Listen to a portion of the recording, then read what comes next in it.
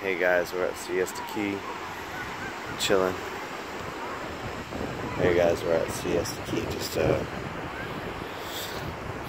enjoying the sunset and you know, relaxing.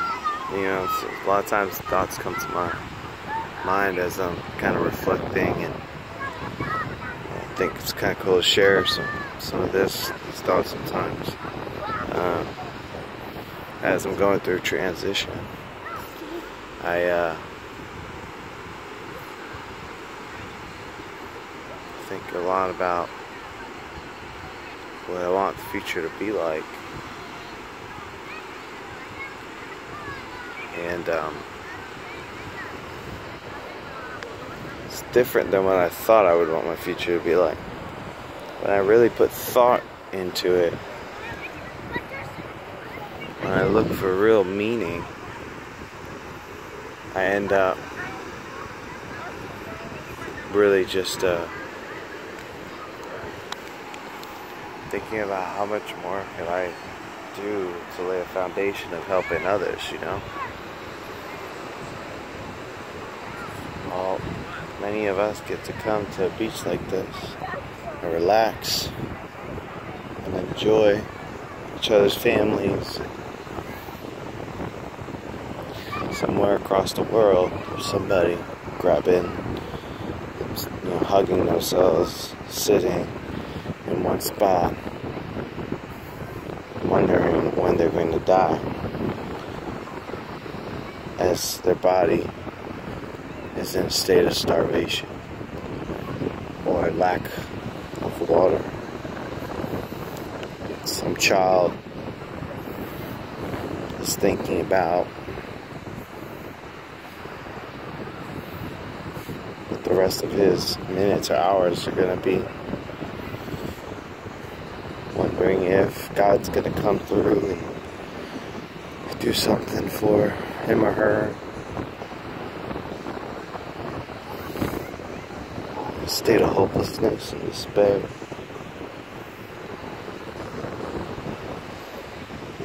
While we're here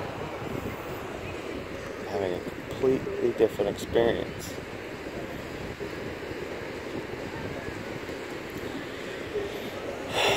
And not to feel guilty about it, because this is a blessing. We've been so blessed to even have time to think this way.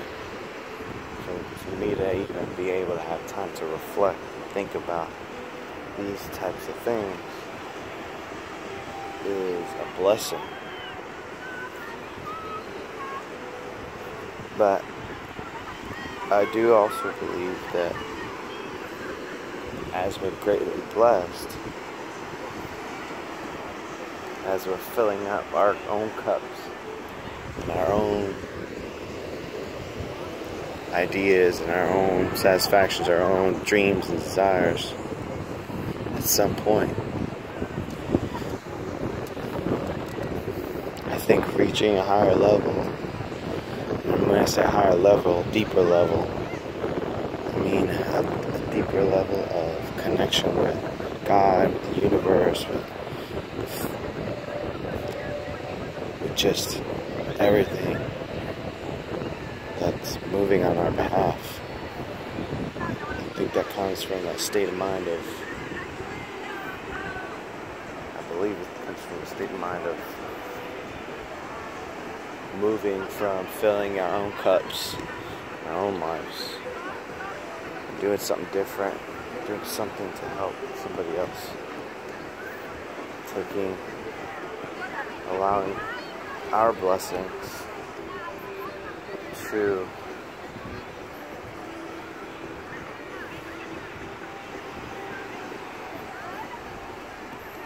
basically allowing our blessings to bless others.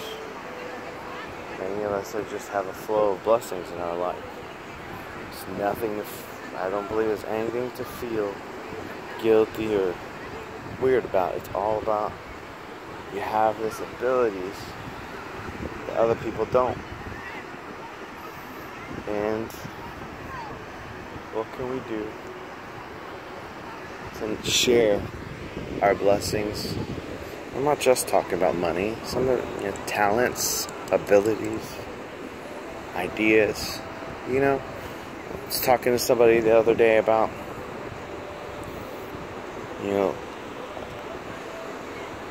the elite people out there want us to basically understand that, by 2050 we're going to have a food shortage. And so if we hit 10 billion people, we're going to have a food shortage. And what that's going to do is basically put us in a state of crisis. But these types of people, their only solution, as they focus on CO2 emissions, and they focus on, when they look at their problem, they look at, okay, well, we're not going to be able to do anything that's going to affect things positively enough to make a change. The only thing we can do is reduce population. That's kind of a sick way of thinking about things, I don't believe that we have not just because I don't believe it, but, we waste so much food. I look at these ants right here. They're working hard to take this bone, this chicken bone, and distribute it. While they have other ants, see that? He's looking for more food. So some are looking, and once they find it, they're all working for distribution back to wherever they're going. We have a distribution problem. We've got all the technology that allows us to look for it, find it, identify it. We have people that have too much, people that have too little, and what we need to do is solve the problem of how do we get it from one person to the next. But it's never going to happen through government. Government's not going to be the distribution of wealth and resource solution. It has to be people. We have to solve the problems. We have to create the connection, the apps, whatever. We have to do it, because when we do it, whatever our motivation is, when we do it, we're doing it to, we succeed in service. When governments do it, they basically capitalize on control and power, and because of that, it causes inefficiencies and causes waste. So the theory of communism, socialism, the whole idea of wealth distribution is great on the surface.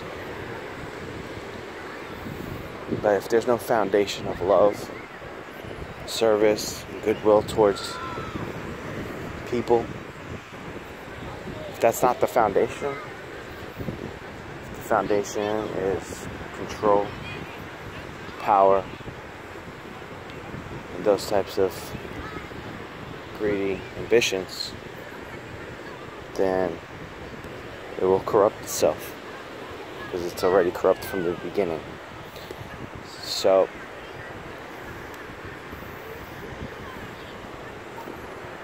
I guess the thought of today is, what can you do? You may feel so insignificant to do anything about big problems, and I just want you to know you're not, because there are people who have committed their lives.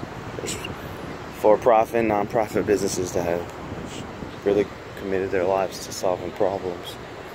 And if you can't start from scratch to solve that problem or put a dent in it, then I believe it's your responsibility, not our responsibility, to connect and be part of the flow. Be part of the flow of that organization that's helping. And don't just do the organization that you hear about all the time with the they have the, because a lot of these organizations, they're spending 90% of their money on marketing and payroll and 10% of what they collect on the actual cause.